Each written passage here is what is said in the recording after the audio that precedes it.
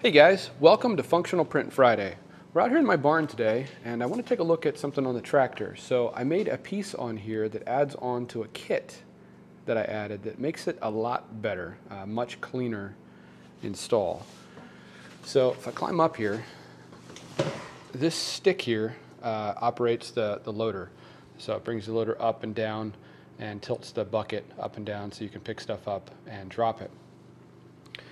Normally it's just a thin steel shaft that comes up with one of these guys here on the top.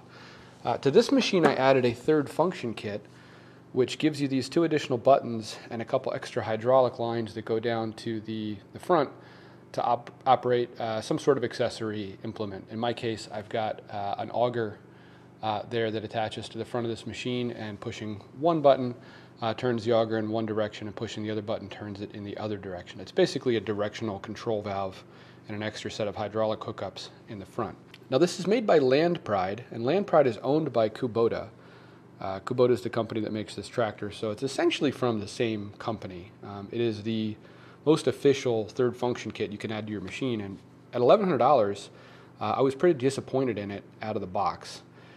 It consisted of basically just this knob here, a steel section down here that you can't see, it's already covered up, with two long bolts sticking out that stuck out way past the handle, and then just a piece of wire dangling down that followed the steel rod here for the loader control valve.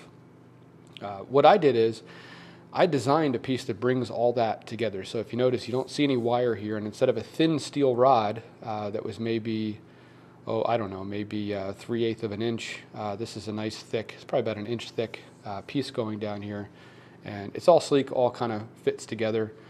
There's no exposed nuts or bolts hanging out, and this guy is locked in place. So how did I do it? Well, I designed this piece here. And as you can see, it has got a kind of a funny shape going down the inside here. This partial diameter here is the same diameter as that steel rod that makes up this the actual shaft coming up that this mounts onto. And the other section there, that sort of funky shape, that's actually where the wires run through. And I tapered this as well. So the diameter of this overall piece matches the diameter of the lower part of the metal clamp that holds this guy onto that rod. So this piece here and this piece up here is all one piece. I'll find a picture of what this guy looked like before I made this and installed it and cleaned it all up. Yeah, so hopefully you can see better on this side. This is covered up with heat shrink tubing, and this whole 3D printed piece is covered up with heat shrink tubing as well. It keeps it a lot cleaner, seals the weather out. There is like a piece of heat shrink tubing up here covered with another piece of heat shrink tubing, and then that's covered with a final piece of heat shrink tubing that transitions it down to the rubber boot down here. So the whole thing is sealed up, nice smooth surface, stays clean. It's held up really well. I've had this on here for about 1.5 years now, and again, it's held up really well. This is printed almost solid. I think I printed this at around like a 75 or an 80% infill, which gives you an almost solid piece, but gives a little bit of extra room if you've got any oozing or anywhere for it to disappear into the infill rather than mess up your outside layer lines. So you can see down here at the bottom, you can see how this tapers down. If I hold this one next to it, and you can see that notch here on this piece that allows the wire loom to exit and come down. And then from that point on, the installation is the same as what they recommend in the kit. So these wires, by the way, if you're into tractors or hydraulics at all, these two buttons are basically just actuating a solenoid valve here that reverses this hydraulic valve. So in the center position, or in the off position, there's no flow whatsoever through these lines. Once you push a button, either the hydraulic fluid is flowing in this direction or it's flowing in this direction, and whichever one it's flowing, if it's flowing out this way, then it's flowing back in this way, and vice versa. So it's a pretty simple hookup, but gives you a lot of flexibility as to what equipment you can run on the front. That just terminates to these connectors up here. And as I mentioned, I have an auger that I run with this, and you can see there's a set of hydraulic lines here that connect to that, and a big hydraulic motor, and then these pieces here that dig into the ground to make holes for fence posts or you know, whatever else. There's even a larger one here for like if you're planting, you know, like smaller trees. Rather than having to dig the hole, it gives you a nice round hole just to drop it right into. So I think this is a great example of what I'm always talking about, how 3D printing can, you know, enhance and improve so many other different things that you own and that you're into. When I first put this third function kit on here, I was really, really disappointed with how it looked. Now I realize aesthetics, you know, it shouldn't be a huge deal on a tractor, but having that wire dangling out like that and having those bolts sticking out, it's just something to catch on. When you operated the loader, your hand, your index finger would constantly catch on those exposed bolts. And I'd already caught a tree branch doing some logging with this machine on that wire and almost ripped it out from where it's connected down here. This cleans the whole thing up, makes it really easy to keep clean. Oftentimes I'll operate this with muddy hands, and this all just rinses off nicely now versus having, you know, this loom here getting all filled up with mud. All right, so I realize there's probably going to be quite a few people that find this video that maybe aren't into 3D printing and maybe this is their first time in the channel. Guys, welcome. I give away everything I cover on this channel for free, the design files to 3D print your own. If you don't have a 3D printer, I do make a lot of these projects available for sale on one of my websites as well.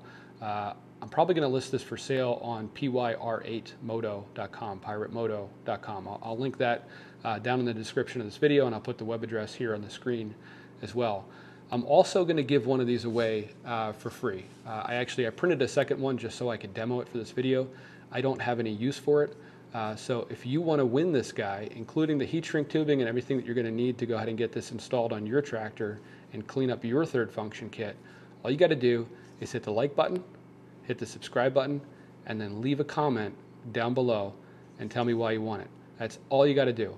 I will pick a winner for this. Let's see, I'll pick a winner next Friday.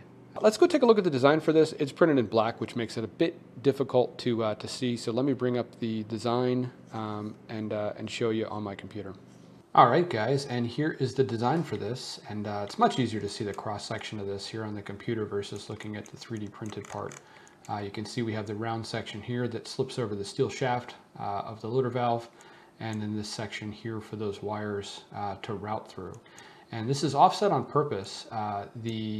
The handle part that has the two buttons, it slips over that steel shaft, and then the bolts come in and clamp it from this side. So it is actually offset on that steel rod itself. And if we rotate this in the right direction with this section here facing down, this lines up just perfect. So if we take a look here at the other end, you can kind of see. So notice this is tapered on this side but flat on this side, because we've got to get back down to that center point of that steel shaft where it goes into the boot at the loader valve. So to do that, we stay flat here, we taper down on this side, and you can see this actually tightens up a little bit too where those wires run through. It gets a little thinner here, but tapers inward, which acts nicely to just kind of pinch that in the wire loom a bit just to keep it from slipping around. And again, you don't really see this part here. This is the part that's facing downward as well. So yeah, that's pretty much all there is to see here on the design. Again, if you've got a 3D printer and you're interested in this, I'll have the STLs available for free at my site, fpfdesigns.com. If you came and found this video looking to clean up your third function kit on your tractor, but you're not into 3D printing, again, check out my other site, pyratemoto.com. I'll link that below, and I'm going to offer these for sale so you can pick one up for your machine. And don't forget, if you're watching this video shortly after it came out, I'm giving one of these away for free.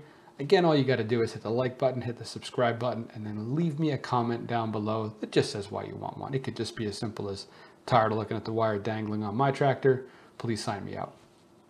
Guys, thanks for watching.